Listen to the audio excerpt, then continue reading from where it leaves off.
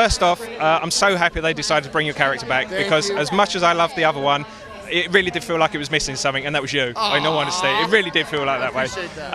And obviously, being the fact that this is now your 4th one, you know, is there anything different you wanted to do with the character once you had a chance to do it again? Well, obviously, I wish I had more to do. The truth is that I wish that we would get into more of what really goes on with Lennox. But my job in these movies is to ground the military stuff and make it feel as real and scary as possible. And I love it. You know, I love that I'm right in the middle of the action. You know, and if that's what my job is, I'm happy to do it.